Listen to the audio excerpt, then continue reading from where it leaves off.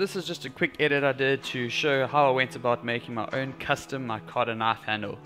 To make my custom micarta handle, I laser cut some fabric and laser cut a perspex mold, which the knife then fit into perfectly and just allowed some room for the fabric to fill in.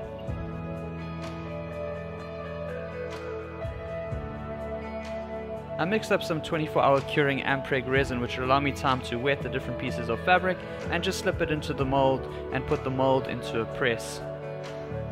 The knife came out pretty great, but the only thing is I forgot to spray some mold release, and as a result had to smash my mold off my knife, which wasn't too difficult. It came out pretty great and left little to no sanding left to go. I jumped onto the sander and started sanding off all the resin. I got a pretty decent shape and decided to head over to the Dremel and start shaping the knife further.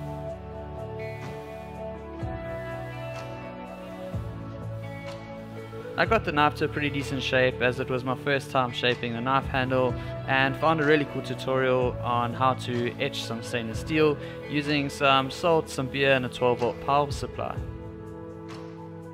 The etch came out pretty cool and added a cool kind of value to the knife, and also decided to laser cut a leather strap, which came out pretty great, and this was the result. If you guys have any questions, please leave a comment below and I will respond, and let me know if you guys would like a similar tutorial. Thanks for watching.